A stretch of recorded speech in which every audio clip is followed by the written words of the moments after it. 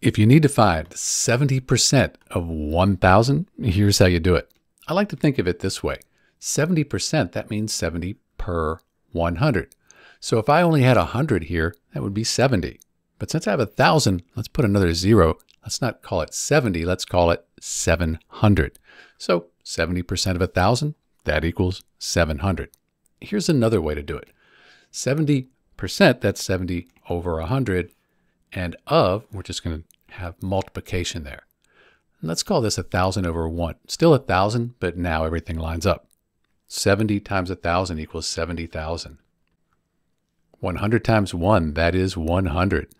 So when we divide 70,000 by 100, we get 700, just like we got before. You could also do it this way. You could take 70 divided by 100, get 0.7, multiply that by 1,000, and you get 700. This is Dr. B finding 70% of 1,000. The answer, 700. Thanks for watching.